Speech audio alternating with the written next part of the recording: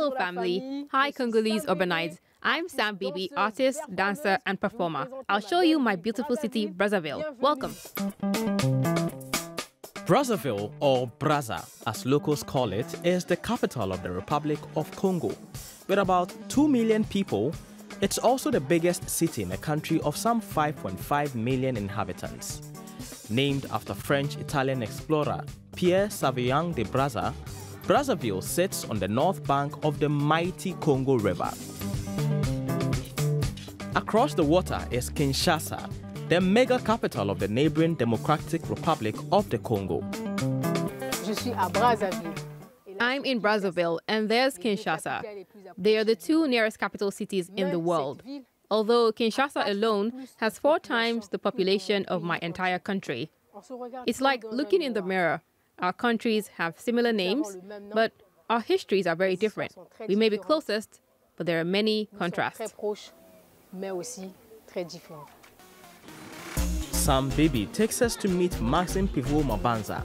He is the ambassador of the Congolese Sapeurs, a society of people who dress stylishly with lots of extravagance.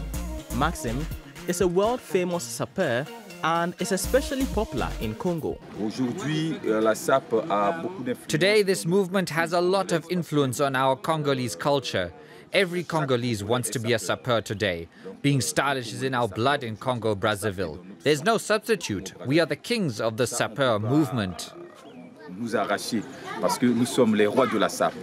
Later on, Sam brings us to a special place for her creativity, the Ateliers Zam. It's a cultural center founded and run by distinguished artist Bill Kualani. Sam is one of the selected young talents in residence here. The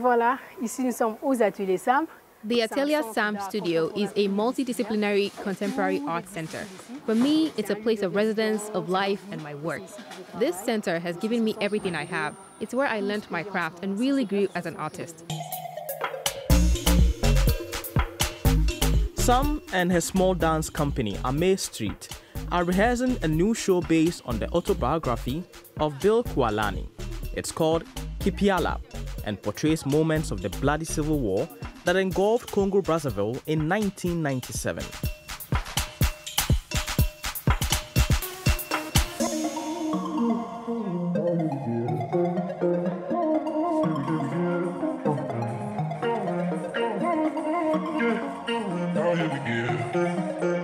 By midday, it's sweltering in the tropical heat, and Sam knows the perfect place to cool off, Bantu Beach. Where else in the world can you have a drink and tasty local food with your feet literally in the Congo River?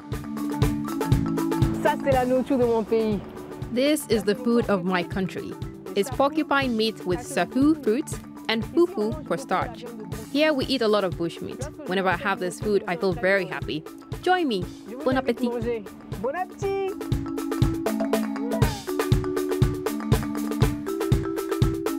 Our tour of Brazzaville is almost over.